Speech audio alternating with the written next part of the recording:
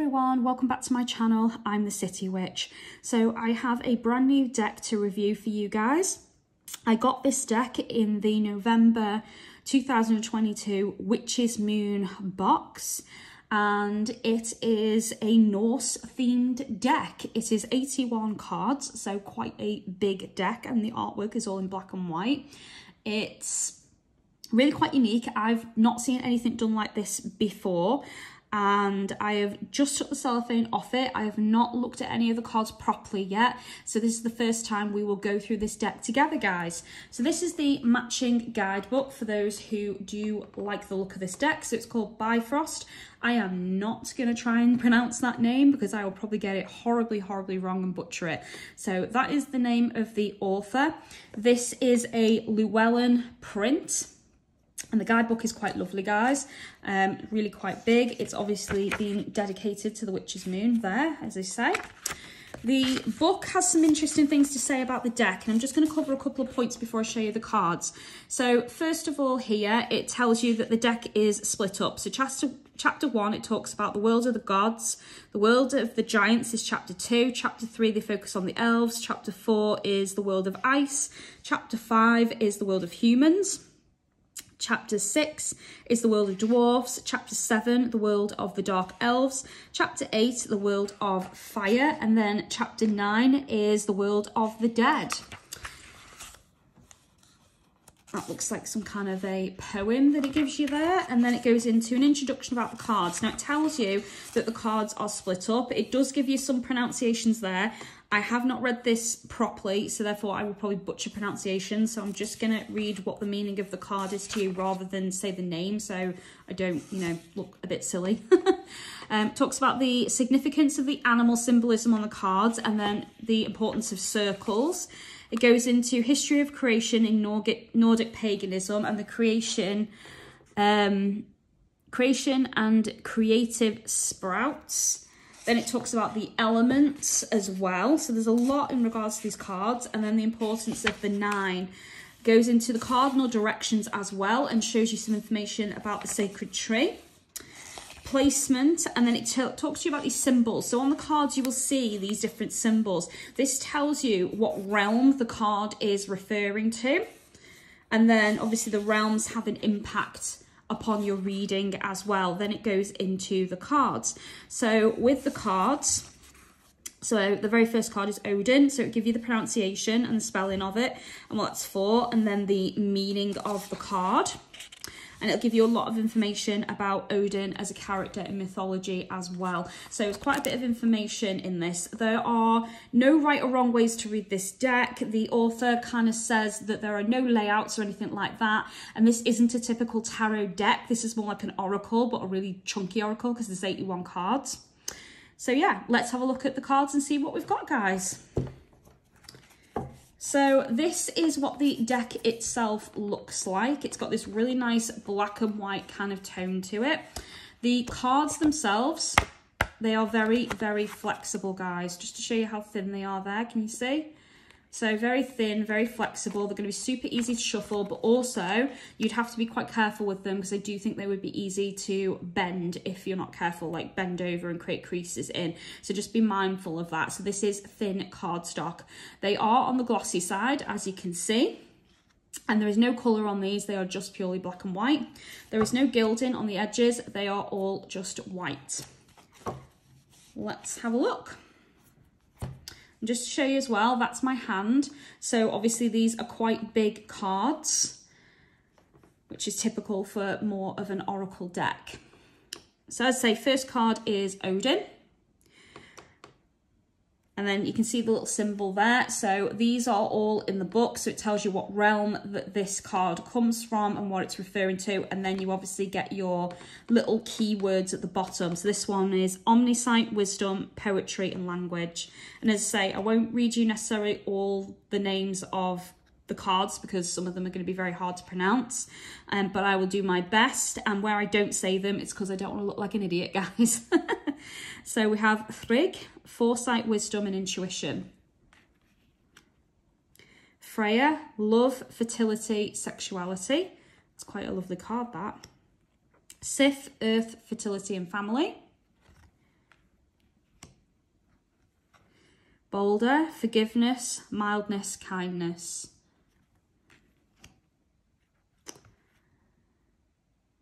Jord, economy and revenue. Briggy, poetry, language, expression. Nana, steadfast and loyalty. I'm not going to pronounce that one. Treasure, beauty, design. Thor, strength, fertility and protection. I think it's interesting that they chose fertility to represent Thor.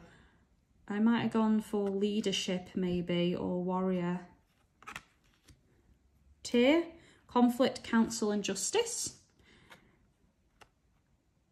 I saw this one come up online, the artwork, and that kind of made me think of Conan the Barbarian, the way that was drawn. Hospitality, abundance and currents. Getting very Poseidon vibes there with the trident. Ran, intuition, subconscious and currents. Timir, creativity, novelty, artistic struggle. Mimir, omniscient, advisor, counsel.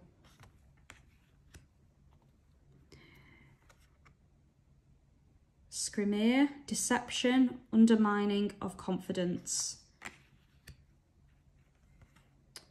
Aging, maturing, healing. Skirnir, I think that says. Messenger, diplomat. I am not going to pronounce this one, guys. Decision, performance, impact. Then we've got a card that represents the future. Third, present. Frey, spring, new beginnings. Halldórsson, feminine intelligence, or feminine intellect rather. Sol, ambition and drive. That's beautiful, isn't it?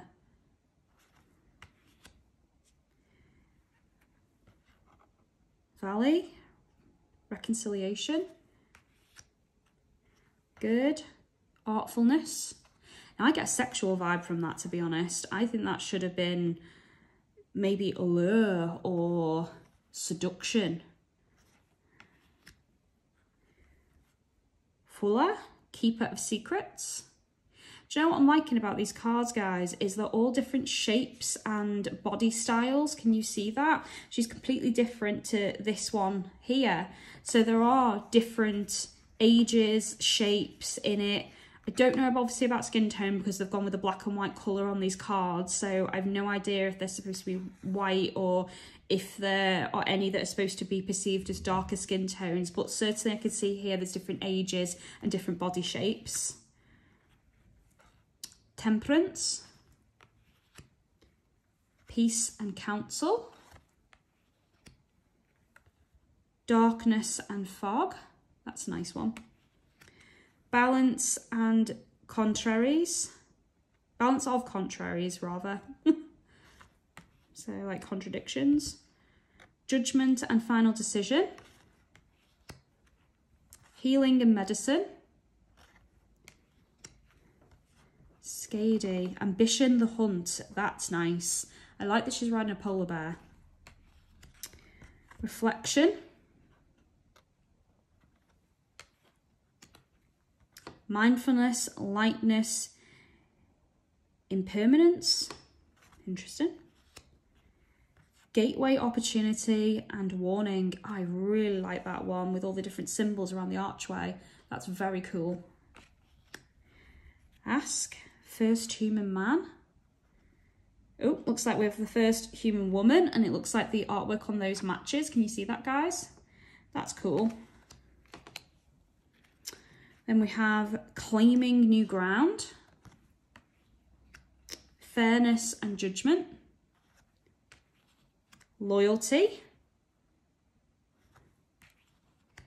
Clarity and novelty. Reassurance and protection.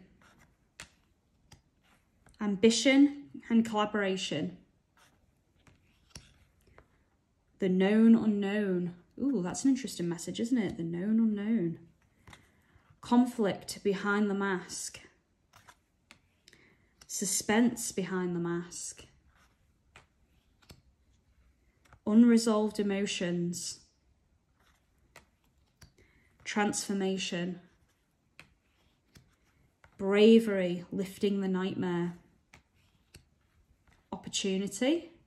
That one's a nice one as well. Ooh, I like that one. Messenger of the gods. Rule of 3, informed decision. They kind of remind me of the Fates or the Norns. The doorkeeper. Navigation. The past. Ambition and competitiveness. I like that one as well. Magical youth, rejuvenation. Wisdom. Ha, Gandalf. Master craftsmanship and diligence. Beauty and vanity. Interesting how they chose a man for that. I really like his cloak though. Diligence and resourcefulness. Guarding the treasure. Lord of misfits. Fiery wrath. Ooh, I like that one as well. Nightmare. Spirit of fire. Ooh, Loki. The cunning god of many faces. I'm surprised they didn't say the cunning trickster. Maybe that was too obvious though, I don't know. The crafty mead of poetry. The ship of conflict. I like that one. Spirit of lightning. Berserker, the warrior. Ooh, I think this is my favourite card, guys. Hell, ruler of fears. That's cool. I like a staff with the skulls on it. Sluggishness and procrastination. Tardiness and lethargy. Disorder. The guardian of, oh God, can I say that? Guardian of Galabrun. I don't know if I'm saying that right. Apologies if I'm not. The crossing between life and death. Perpetual desire. Ooh, that's a cool one as well. The brave traveller. And the last card, reconciliation of opposites. Wow. So that's the full deck, guys. So really super interesting, really cool kind of titles and things. I'm sorry I couldn't pronounce them all, but I don't speak Norse. Although once I've read the book, maybe I'll be able to pronounce some of them better, who knows. Interesting deck. I don't know how I would work with this and how I would use it personally. I'm certainly going to try it as an oracle for a while and see if I bond with it, if it gels with me, because it's a really interesting deck. I really like how many different meanings there were, and there was a lot of balance in this deck with the negative meanings as well as the positives. So very, very interesting. So yeah, so that is this deck. I can't really say for sure whether it's my cup of tea, but I will say I like what I see. The artwork is interesting. The cardstock could be a little bit better. It's a nice size. I don't mind that it's black and white, but I think I would have preferred it colour.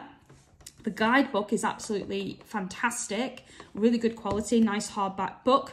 I'm certainly going to give that a read before I judge the deck 100%. But so far, based on what I've seen and the cards and the quality, I would probably score this about a 7 out of 10 at the moment, guys. So yeah, that's my review. I hope you liked what you saw. If you did, please give me a thumbs up. Click the bell so YouTube will tell you when my next video comes out. If you'd like to offer like, love and support to my channel, you can do that through Patreon or my Amazon wishlist. If you'd like to book my services or book me for a reading, all of the links are provided in the description of the video, guys. So thank you very much for watching. As always, take care of yourselves and I'll see you soon. Blessed be.